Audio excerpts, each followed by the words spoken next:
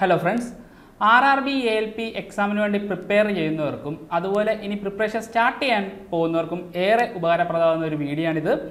നമുക്കറിയാം Rrb Alp യുടെ selection process മറ്റ് പോസ്റ്റുകളിൽ നിന്നും ഡിഫറെൻ്റ് ആണ്.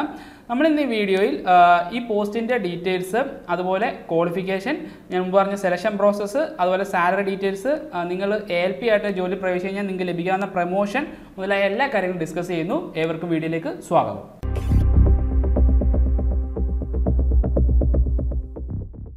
ആദ്യം നമ്മൾ നോക്കാൻ പോകുന്നത് Rrb Alp പോസ്റ്റിലോട്ട് അപ്ലൈ ചെയ്യാനുള്ള ക്വാളിഫിക്കേഷൻ എന്തൊക്കെയാണ് നമുക്ക് നോക്കാം. SSLC അതുപോലെ ITI യോഗ്യത നിങ്ങൾക്ക് ഉണ്ടെങ്കിൽ ഈ പോസ്റ്റിലോട്ട് അപ്ലൈ ആവുന്നതാണ്. ITIക്ക് ഏതൊക്കെ ട്രേഡ് പഠിച്ചവർക്ക് അപ്ലൈ ചെയ്യാന്നുള്ളത് ഞാൻ ഇവിടെ മെൻഷൻ ചെയ്യുന്നുണ്ട്. അതുപോലെ പലരും നമ്മളോട് ചോദിച്ചതാണ് ഡിപ്ലോമ അല്ലെങ്കിൽ BTech ഏത് സ്ട്രീമിലുള്ളവർക്കും അപ്ലൈ ചെയ്യാൻ പറ്റുമോ എന്ന് ചോദിച്ചിട്ടുണ്ടായിരുന്നു. എല്ലാ സ്ട്രീമിലുള്ളവർക്കും അപ്ലൈ ചെയ്യാൻ പറ്റത്തില്ല. ഏതൊക്കെ സ്ട്രീമുകാർക്കാണ് അപ്ലൈ ചെയ്യാൻ പറ്റുമെന്ന് നമുക്ക് നോക്കാം.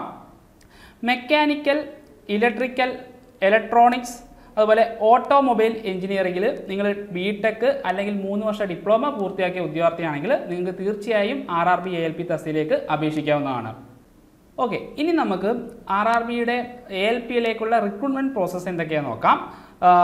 ആദ്യത്തെയാണ് CBT1, അതായത് ഫസ്റ്റ് സ്റ്റേജ് CBT, അതുപോലെ CBT2 എക്സാമിനേഷൻ, അതുപോലെ computer based aptitude test CBAT test എന്ന് പറയും. പിന്നെ ഡോക്യുമെൻറ്റ് വെരിഫിക്കേഷനും മെഡിക്കലുമാണ് Rrb Alpക്ക് വേണ്ടിയിട്ടുള്ള റിക്രൂട്ട്മെൻറ്റ് പ്രോസസ്സുകൾ. അതിൽ നമ്മൾ നോക്കുകയാണെങ്കിൽ CBT1, CBT2 എല്ലാത്തിനും കോമൺ ആണ്. പിന്നെ വരുന്നത് ALPക്ക് വേണ്ടി പ്രത്യേകം വരുന്നതാണ് CBAT, നമ്മൾ സൈക്കോമെട്രിക് ടെസ്റ്റ് എന്ന് പറയില്ലേ, അത് ഈ ALPക്ക് മാത്രം വരുന്ന ഒരു ടെസ്റ്റാണ്. അപ്പോൾ നമുക്ക് ഈ ഓരോ സ്റ്റേജ്, അതായത് റിക്രൂട്ട്മെൻറ്റ് ഓരോ സ്റ്റേജും എന്തൊക്കെയാണ് നമുക്കൊന്ന് ഡീറ്റെയിൽ ആയിട്ട് നോക്കാം. ആദ്യത്തത് ഞാൻ പറഞ്ഞു ഫസ്റ്റ് സ്റ്റേജ് CBT ആണ്. അതിൻ്റെ ഡ്യൂറേഷൻ, കമ്പ്യൂട്ടർ ബേസ്ഡ് ടെക്സ്റ്റിൻ്റെ അതിൻ്റെ ഡ്യൂറേഷൻ വരുന്നത് 60 മിനിറ്റ് ആണ്. ടോട്ടൽ 75 ക്വസ്റ്റ്യൻ ഉണ്ടാവും. ഈ ഫസ്റ്റ് സ്റ്റേജ് എന്ന് പറഞ്ഞാൽ ഒരു സ്ക്രീനിങ് നേച്ചർ ഉള്ളതായിരിക്കും. അതായത് ഇതൊരു ക്വാളിഫയിങ് സ്റ്റേജ് ആണ്. ഇവിടെ നിങ്ങളുടെ എത്ര മാർക്ക് നിങ്ങൾക്ക് കൂടുതൽ ലഭിച്ചു എന്ന് പറയുന്ന ഒരു കാര്യമില്ല. അവർ ചിലപ്പോൾ ഒരു 60 മാർക്കായിരിക്കാം കട്ട് ഓഫ് വെക്കുന്നത്. അതിൽ 61 കിട്ടിയാലും ശരി, 85 കിട്ടിയാലും ശരി, നിങ്ങൾ ജസ്റ്റ് ക്വാളിഫൈ ആവുന്നത് മാത്രമേ ഉള്ളൂ. കാരണം പിന്നീടുള്ള സെലക്ഷൻ പ്രോസസ്സിൽ ഈ CBT1ൻ്റെ മാർക്ക് കാൽക്കുലേറ്റ് ചെയ്യുന്നതല്ല.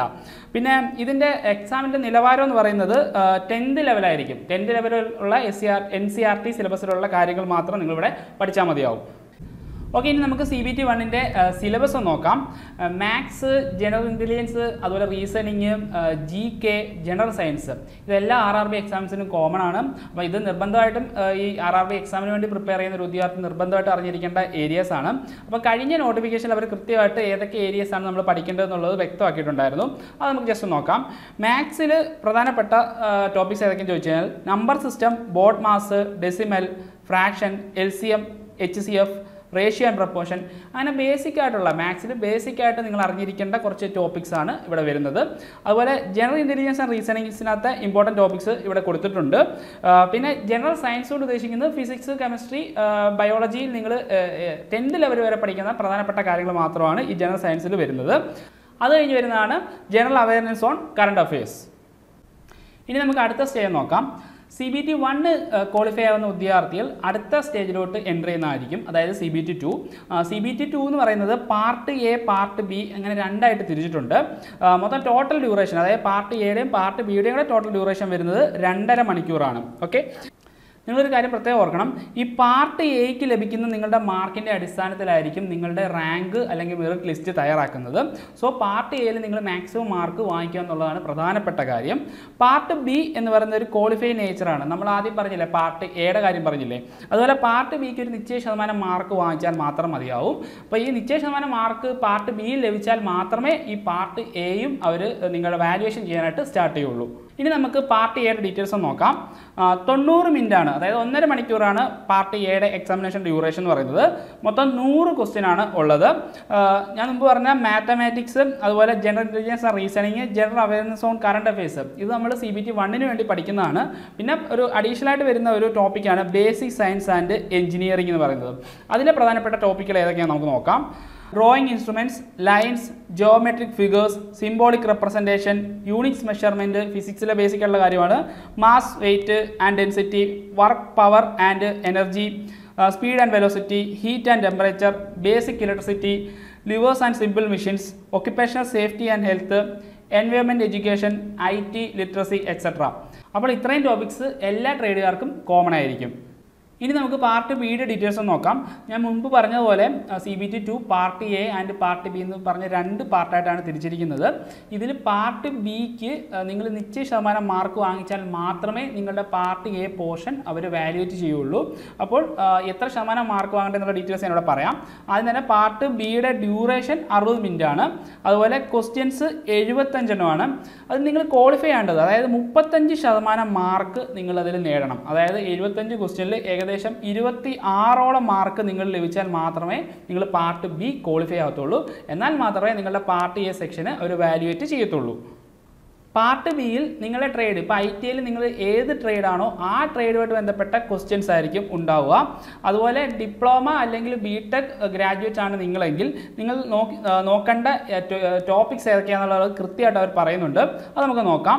ഇലക്ട്രിക്കൽ എഞ്ചിനീയറിംഗ് ഗ്രാജുവേറ്റ് ആണെങ്കിൽ നിങ്ങൾ ഇലക്ട്രീഷ്യൻ അല്ലെങ്കിൽ instrument mechanic, wireman, winder, refrigerator and air condition mechanic ഇതിലേതെങ്കിലും ഒരു ട്രേഡ് നിങ്ങൾ സെലക്ട് ചെയ്തുകൊണ്ട് അതിൽ നിശ്ചയ ശതമാനം മാർക്ക്, അതായത് 35% മാർക്ക് നിങ്ങൾ വാങ്ങേണ്ടതാണ് പാർട്ട് ബിയിൽ. അതുപോലെ electronics എഞ്ചിനീയറിംഗിലാണെങ്കിൽ electronics mechanic, radio and TV ഇതിലേതെങ്കിലും ഒരു ട്രേഡ് നിങ്ങൾക്ക് സെലക്ട് ചെയ്യാവുന്നതാണ്. അതുപോലെ മെക്കാനിക്കൽ എഞ്ചിനീയറിംഗുകാർ സെലക്ട് ചെയ്യേണ്ടത് fitter, mechanic motor vehicle, tractor mechanic diesel, Turner, refrigeration and air conditioning mechanic, heat engine, millwright maintenance mechanic. അപ്പോൾ ഇതിലേതെങ്കിലും ഒരു ട്രേഡ് നിങ്ങൾ പാസ്സായിരിക്കണം പാർട്ട് ബിയിൽ. അതുപോലെ ഓട്ടോമൊബൈൽ എഞ്ചിനീയറിംഗ് ഉള്ളവർക്കും ഉള്ള ടോപ്പിക്സ് അവർ പറയുന്നുണ്ട്. മെക്കാനിക് മോട്ടോർ വെഹിക്കിൾ, അതുപോലെ tractor mechanic diesel, heat engine, refrigeration and air conditioning mechanic. അപ്പോൾ ഇതിലേതെങ്കിലും ഒരു ട്രേഡ് നിങ്ങൾ എടുത്തുകൊണ്ട് പാർട്ട് ബിയിൽ 35% മാർക്ക് നിങ്ങൾ നിർബന്ധമായിട്ട് നേടേണ്ടതാണ്. എന്നാൽ മാത്രമേ പാർട്ട് എ വാല്യുവേറ്റ് ചെയ്യുള്ളൂ. അപ്പോൾ നിങ്ങൾ CBT 2 ക്ലിയർ ചെയ്ത് കഴിഞ്ഞാൽ പിന്നെ സെലക്ഷൻ പ്രോസസ്സിൽ വരുന്ന ഒരു സ്റ്റെപ്പാണ് CBAT എന്ന് പറയുന്നത്. അതായത് കമ്പ്യൂട്ടർ ബേസ്ഡ് ആപ്റ്റിറ്റ്യൂഡ് ടെസ്റ്റ്, അതായത് നമ്മൾ സൈക്കോമെട്രിക് ടെസ്റ്റ് എന്ന് പറയില്ല, അത് തന്നെയാണിത്. അപ്പം ഇതിൽ കുറേ ടെസ്റ്റ് ബാറ്ററീസ് ആയിട്ടാണ്, അതായത് കുറേ സെറ്റ് ഓഫ് ടെസ്റ്റുകൾ കാണും. അതിൽ നിങ്ങൾ മിനിമം 42 മാർക്ക്, അതായത് ഓരോ സെറ്റിനും നിങ്ങൾ 42 മാർക്ക് വീതം നേടിയിരിക്കണം. അപ്പോൾ ആ ടെസ്റ്റ് ബാറ്ററീസ് നമുക്ക് ഏതൊക്കെയാണെന്ന് നോക്കാം. Memory test, following direction test, depth perception test, concentration test, perceptual speed test. അപ്പം ഈ പറയുന്ന ടെസ്റ്റ് ബാറ്ററിയിൽ നിങ്ങൾ ഓരോന്നിനും 42 മാർക്ക് വീതം വാങ്ങിച്ചാൽ മാത്രമേ CBAT ക്ലിയർ ചെയ്യുള്ളൂ. ഇതിൽ നമ്മൾ പ്രത്യേകം ശ്രദ്ധിക്കേണ്ട കാര്യം, ഈ എക്സാമിന് CBAT എക്സാമിന് ഒരു റിലാക്സേഷനും ഉണ്ടായിരിക്കുന്നതല്ല. അതായത് റിസർവേഷൻ കാറ്റഗറീസിന് റിലാക്സേഷൻ ഒന്നും ഈ CBAT എക്സാമിന് ഉണ്ടായിരിക്കുന്നതല്ല. അതുപോലെ തന്നെയാണ് നമ്മൾ മുമ്പ് പറഞ്ഞ പാർട്ട് ബിയിലും റിലാക്സേഷൻ ഒന്നും ഉണ്ടായിരിക്കുന്നതല്ല. നിങ്ങൾ 5% മാർക്ക് നിർബന്ധമായിട്ടും നേടിയിരിക്കണം. അപ്പോൾ RRB ALPയുടെ ഒരു സെലക്ഷൻ പ്രോസസ്സാണ് ഞാനിവിടെ പറഞ്ഞത്. ഞാൻ ഒന്നും കൂടെ ബ്രീഫായിട്ട് പറയാം.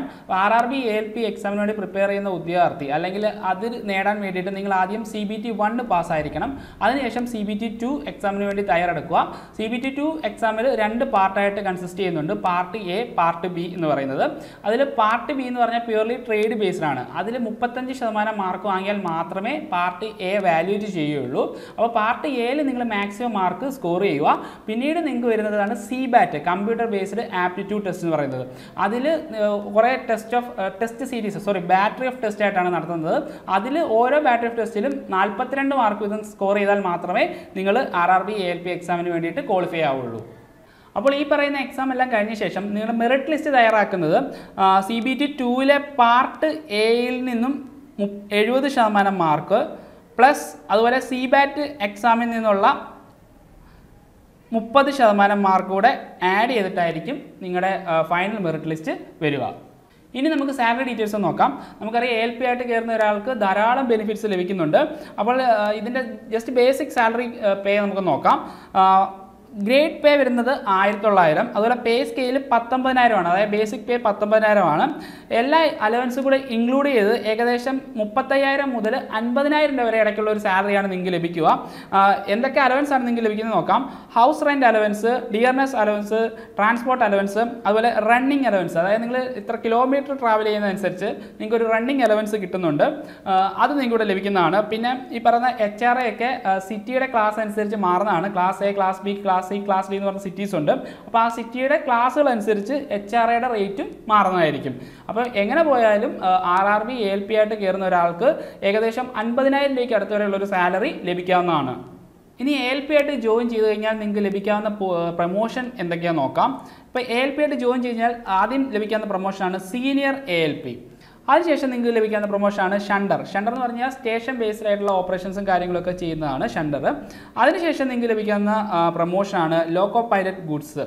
അതിനുശേഷം ലോക്കോ പൈലറ്റ് പാസഞ്ചർ, അത് കഴിഞ്ഞ് loco pilot male and express, അത് കഴിഞ്ഞ് ലോക്കോ ഇൻസ്പെക്ടർ. ലോക്കോ ഇൻസ്പെക്ടറിന് നിങ്ങൾ പ്രത്യേകം ഡിപ്പാർട്ട്മെൻറ്റ് ടെസ്റ്റ് എഴുതാവുന്നതാണ്. അപ്പോൾ ALP ആയിട്ട് കയറുന്ന ഒരാൾക്ക് ലോക്കോ ഇൻസ്പെക്ടർ വരെയുള്ള തസ്തികയിലേക്ക് എത്തിച്ചേരാവുന്നതാണ്. അപ്പോൾ RRB ALPയുടെ സെലക്ഷൻ പ്രോസസ്സും അതുപോലെ എക്സാമിനേഷൻ്റെ പാറ്റേണും നിങ്ങൾക്ക് മനസ്സിലായെന്ന് വിചാരിക്കുന്നു. അപ്പോൾ RRB ALP എക്സാമിന് വേണ്ടി ഇനി പ്രിപ്പയർ ചെയ്യുന്നവർക്ക് ഏണസ്റ്റ് അക്കാദമിയിൽ ALPക്ക് വേണ്ടിയിട്ടുള്ള പ്രത്യേക ബാച്ച് സ്റ്റാർട്ട് ചെയ്തിട്ടുണ്ട്. സിലബസ് ബേസ് ചെയ്തിട്ടുള്ള ക്ലാസ്സുകൾ, അതുപോലെ തന്നെ മെൻറ്റർഷിപ്പ്, വാട്സപ്പ് കമ്മ്യൂണിറ്റി, അതുപോലെ നിങ്ങളുടെ ഡൗട്ട്സും കാര്യങ്ങളൊക്കെ ക്ലിയർ ചെയ്യാനായിട്ട് പ്രത്യേകം ഡൗട്ട് ക്ലിയറിംഗ് സെഷൻസ് മുതലായവ നമ്മുടെ കോഴ്സിൻ്റെ പ്രത്യേകതകളാണ്. അപ്പോൾ ഈ ALP കോഴ്സിൽ ജോയിൻ ചെയ്യാനും കൂടുതൽ വിവരങ്ങൾക്കുമായി താഴെ കാണുന്ന ഗൂഗിൾ ഫോം ഫില്ല് ചെയ്യാവുന്നതാണ്. ഏവർക്കും വിജയാശംസകൾ.